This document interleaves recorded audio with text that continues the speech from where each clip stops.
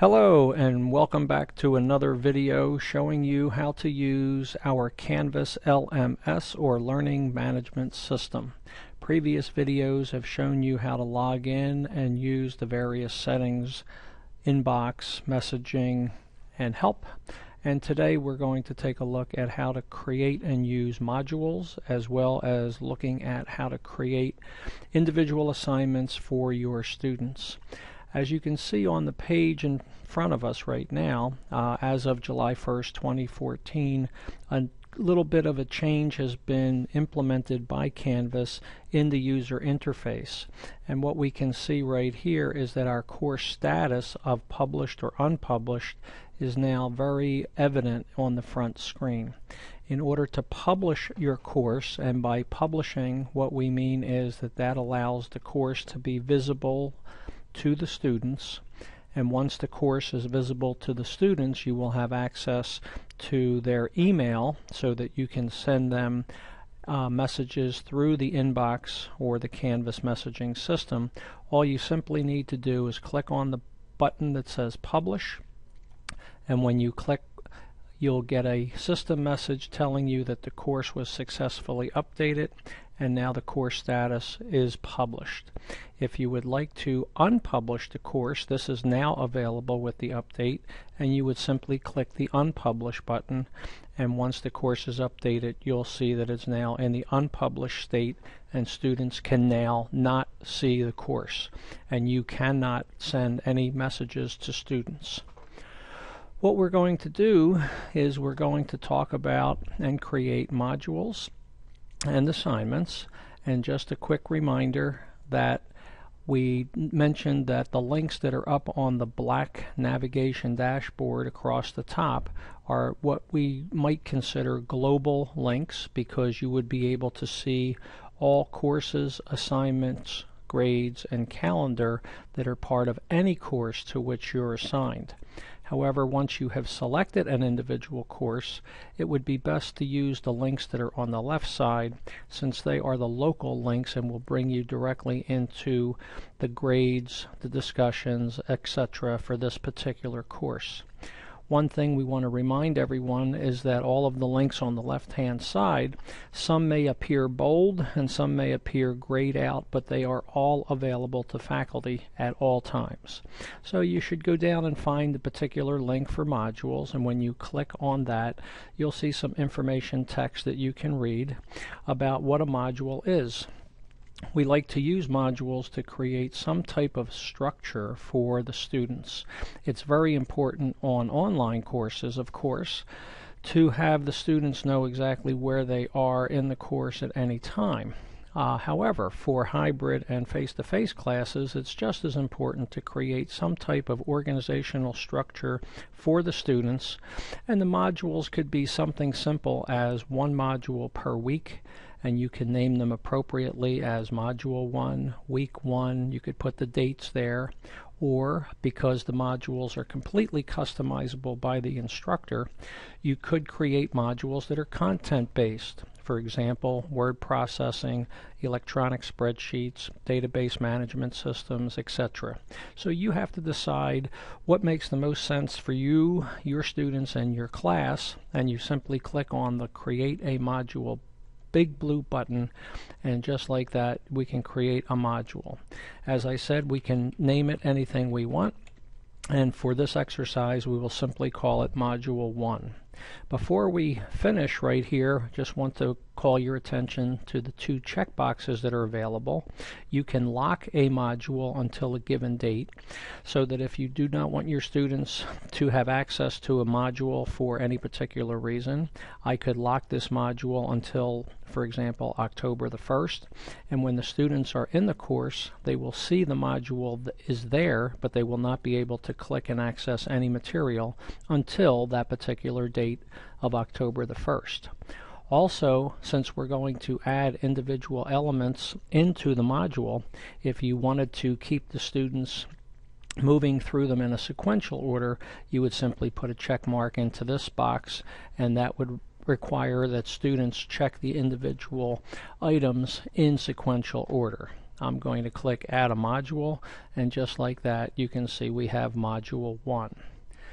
Give you an idea of what's here on this line. As I go across Module 1, the first thing I see is this little gray area that's supposed to resemble a cloud, and with the new draft state that Canvas has made available to everyone as of July 1st, this module, even though the course may be published, the module and the associated assignments can be in a draft or unpublished state. So now, even though you've published a course, if you create modules and assignments, you will need to publish each one of those individually by clicking on the little gray cloud. The plus sign says that I would like to add items into this module, but for this demonstration we have yet to create any pages, quizzes, assignments, etc. So there's nothing to add. When you get to the gear icon, the options are edit or delete, because you may want to rename this module, you may have misspelt something, and you can certainly click edit, or you can go ahead and click delete if you wanted to get rid of the module. Again, for this demonstration we are going to create multiple modules, so I will again click create a module. This one will be called Module 2. You can see that the two checkboxes are still available as before, but now because we have more than one module, something here is in the center. And it says that before I will allow students to view this module, if I want, I can define specific prerequisites, probably something in a previous module. So I can make sure that the students have done something in Module 1 before Module 2 becomes available. If you want to explore that on your own, of course you can always check the help system as well. So I will go ahead and add that module, and we have the same icons. So that's pretty much it for creation of modules, and again we have nothing to add, so we're going to move forward, and now we will look at how we can create assignments. If we go to the left, find the appropriate link for this course for assignments. I will click on assignments, and here we have an assignment group with the default name of assignments, and we can add as many assignments into this group as necessary. At this point we normally ask you to reflect on your particular course, and if you are one of many faculty members who create various groups of assignments and weight them differently, for example, homeworks is a group and may be worth 10% of the grade. Essays may be a separate group and may be worth 25% of the grade, and you can go on and create all of the various groups and percentages. And since the majority of the faculty do that, we will show you how to create those various groups. For this demonstration, we will have two groups of assignments. One will be called homeworks and one will be called essays. As you can see, we have a default name here called assignments. And again, as I come across, I can see that I can add assignments to this group, but I really don't even want this group to be called assignments, so I will click on the gear icon and edit this, and now I will call it anything I want. In this case, I'm going to call it homeworks.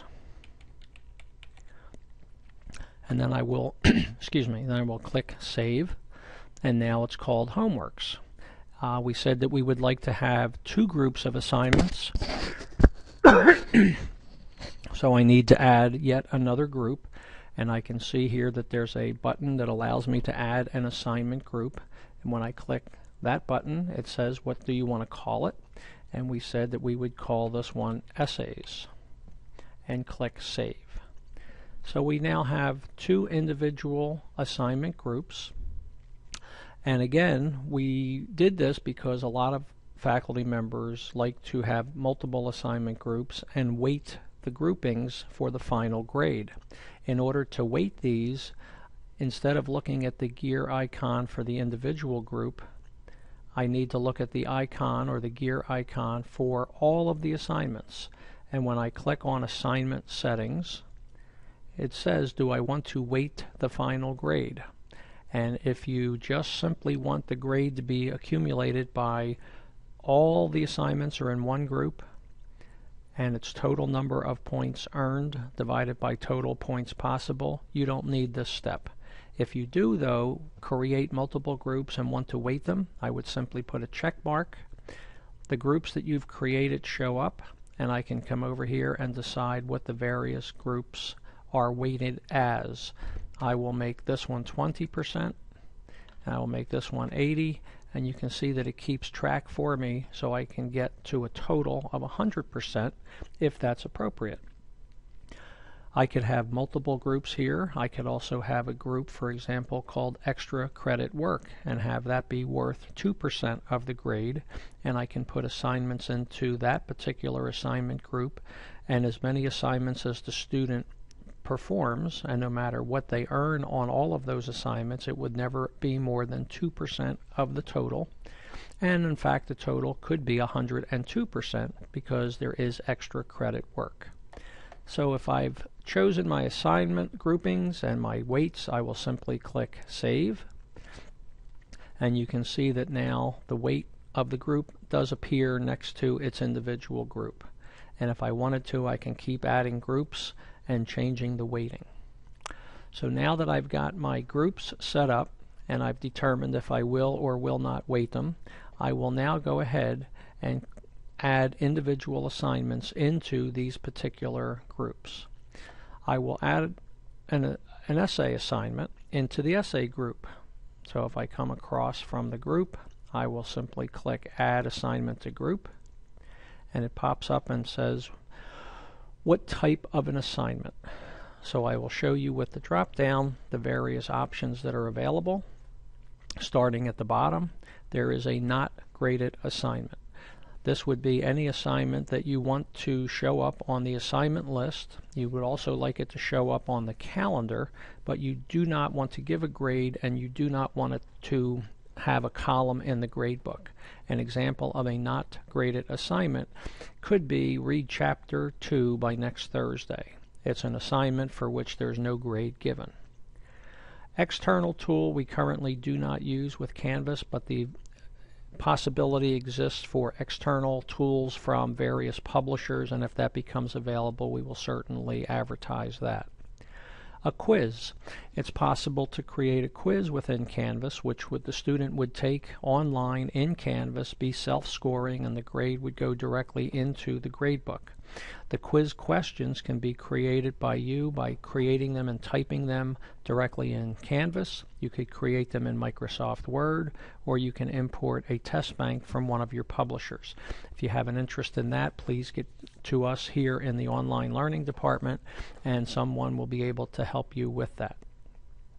A discussion is where a student could read a particular prompt, whether it be a case study or a particular assignment prompt, where the student would then have to type into a text box his or her response to that particular question. You could also make it a threaded discussion, meaning that once a student responds, other students can respond directly back to that student, and we will create one of these in a few seconds. So that means that if I have not mentioned anything that you consider an assignment up to this point, Canvas will lump everything else. If it's not listed here, Canvas lists everything else in this one group called assignment. We are going to call this our first essay, since this is going into our essay group. So this is the name of the assignment that the student would read. We need to give it a due date, so we can click on the calendar icon, find the appropriate date, and simply click on the date. When I've selected a date, I have default time of 11:59 p.m. on, in this case, August 11th. If I wanted to make it earlier in the day, I can simply type in the appropriate time here, and when I'm ready, I can click Done. How many points is this essay worth? We will make it worth 25, and now I need to click on More Options. When you go to More Options, you'll see that you have a text box, because right now the student only knows that the assignment is called First Essay, but they have no information about the essay. And here in the text box, you would tell them what the essay consists of, what they need to read, how they would format it. Whatever information you would normally give to the students, you would go ahead and click. And I'm just simply going to please type the essay as directed in class. Hopefully you will be doing a lot more typing here to give the students some idea of what it is they're going to be presenting to you. And don't forget that anytime you have a text box on the right side of the screen, we have 3 tabs of links, files, and images if you wanted to link something in the text box to one of the files that you had previously uploaded, or to a page that you may have created with learning objectives, or anything like that. As we scroll down the page, we'll look at the rest of the options. We are now just checking the point value, which assignment group this assignment resides in. How are we displaying the grade? When I click the little arrow there, I see that points is the default, and if I want the Canvas gradebook to calculate a final grade for me for the course, it will only calculate a final grade based on assignments that display the grade as points, because the gradebook simply does points earned divided by points possible. If you wanted to use percentage or complete, incomplete, or type in a letter grade, you can do all of that, but that will not calculate within the gradebook at the end of the course to a final grade, because Canvas would not know how to handle those individual numbers. However, they're available to you, but we're going to leave this as points. How would you like the student to submit the work to you? By default, it's an online submission. Let's see what other options are available. Well, we can have no submission.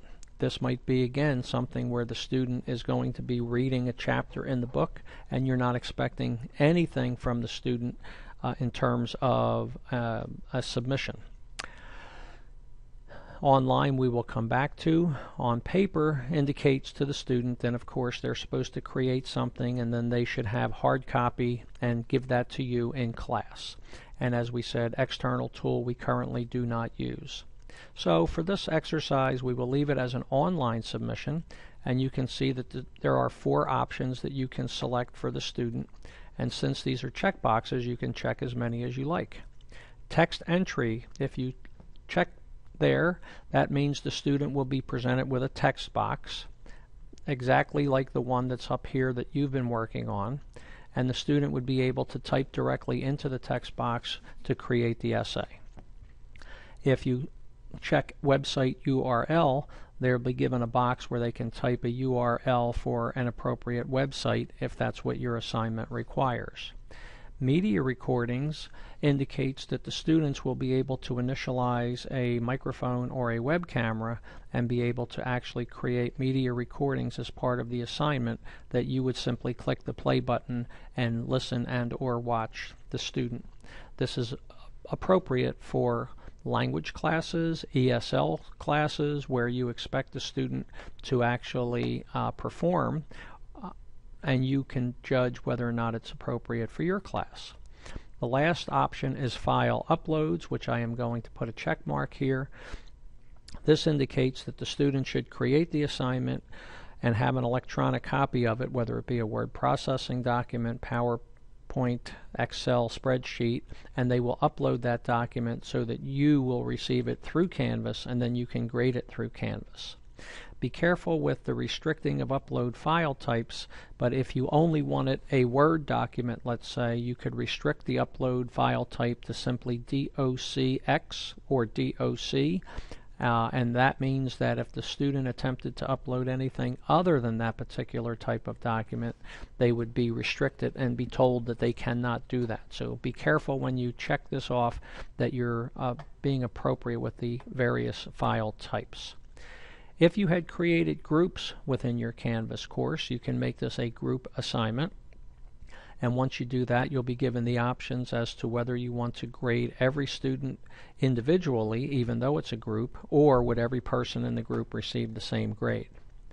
Lastly, at the bottom, we can require peer reviews, and they can be, you can have this assignment passed on to other students in the class for peer review, and you can do that either yourself by actually selecting the students who will review this work, or you can have Canvas automatically assign it to any number of students. At the bottom we see that the due date, and we can check that. Currently it's August the 11th. On August the 12th, students would still see that this is due on August the 11th, but currently, because this is the only date I have, they would still be able to submit the work late. And if that's okay with you, you're finished. If you want to restrict it and have it not be allowed after a particular date, we will scroll across and you can put dates that it would be available from a date until a date, and therefore the students would only see it at the beginning date and they could not submit any work after the date. When all is done, we will simply click Update Assignment. That's the equivalent of our Save button, and now we can see that this is what the student sees. Here's the information that's presented to the student, how many points, here's what it is you're expecting them to submit, this is the due date, and if you would like to add a rubric, this is the appropriate place right here. You simply click Add Rubric. You would title the rubric, and then you can go ahead and add. Every one of these cells has a little pencil icon so that you can edit every cell. You can give a description of the criterion. Instead of the word full marks, you can say what will earn full marks. And currently we only have 2 ratings, full and 0. And of course many rubrics use intermediate ratings as well. So you simply take your mouse, go between 2 of the ratings, go ahead and click, and it creates another area, and you can go ahead and decide how many points for each area. You're keeping track of how many points there are in each of the criterion, and hopefully the total points would not be different than the points for that particular assignment. At the bottom here we can also check things like you want to use this rubric for assignment grading. That makes it very handy for you when you're receiving the work and going through the speed grader application. The rubric would appear and you can simply click on the various sections of the rubric. The grade would automatically calculate and go directly into the grade book for that student. I will not go ahead and finish this by creating, but I will cancel. If I had added the rubric, when the student sees the assignment, the rubric would be associated with the assignment and they would know exactly what it is you're attempting to get from them. So let's go back to the Assignments tab, and we can see that in the Essays group we certainly have our first essay, and you can also see that this has not been published, so the student cannot see this assignment. Everything must be published in order for the student to see it. So real quickly we will just create one additional assignment, and that will be a discussion, and we will put that into the Homeworks category. So I just go across from Homeworks, the plus sign says Add an Assignment, and I want to add an assignment, but this time it's not just a blanket assignment, it's specifically one of those discussion types. I will call this Student Introductions. We will also give it a due date. We will also give it a point value. And now again, more options. You can see that the student sees the title. We would tell them exactly what to do.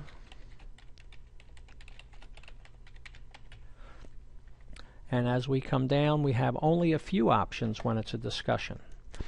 If the discussion prompt is a case study, you could either have loaded it into the File section and put a link to it, or you can click the attachment and attach some reading material that will prompt the student for your discussion. If you want students to only reply to you, you're already set. However, if you'd like students to be able to reply to each other, we could click Allow Threaded Replies. This checkbox here says that users must post before seeing the replies, and that's up to you. If you would like the users to read everyone else's post first and then be able to post, you're okay. If it's a case study where you do want individual thought from every student, we would put a check mark and say that the user must post, then they can see everyone else's reply. Not many people lately are using a podcast feed, so we will just go over that. And this happens to be a graded discussion because we gave it 10 points, but it could just be an open discussion. It doesn't need to be graded either. Again, if you have created groups within your course, that could be a group discussion. We can see that there's points possible 10. We want to display it as points. Which group is it in? It's currently in the homeworks group, and we can either require or not require peer reviews. And again, here's a due date, and if we want to close it, we would put until.